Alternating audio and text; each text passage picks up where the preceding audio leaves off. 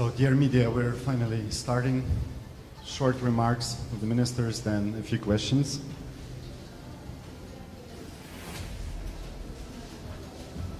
And without further ado, Minister Kuleba. We will continue to stand by Ukraine's side, and today we're announcing new assistance totaling more than $1 billion in this common effort. That includes $665.5 million in new military and civilian security assistance. In total, we committed over $43 billion in security assistance since the beginning of the Russian aggression. We're sending our first delivery of mine-resistant ambush-protected vehicles to Ukraine's border guards and police, some of whom I'll have an opportunity to visit with tomorrow. And we're providing critical assistance for demining to help clear Russian landmines, unexploded ordnance, and other daily remnants of war killing and maiming civilians. Today, with President Zelenski, I discussed longer-term sustainable security arrangements, which will provide ongoing security assistance and modern military equipment across land, air, sea, and cyberspace, as well as training and intelligence sharing. What did you hear, what one or two things did you hear on this trip from President Zelensky or others?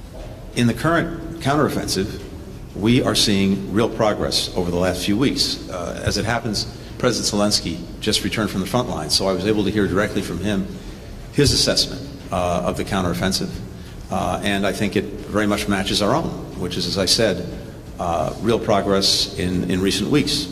Because if Russia manages to succeed even partially, it will be a clear motivational signal, a clear encouragement to all other malign forces across the globe to solve problems through the use of force. The second argument is also, I think, very simple. I don't want to sound rude, but the question is, if the West cannot win in this war, then what is the war that the West can win? And when I say the West, I include Ukraine to this list as well.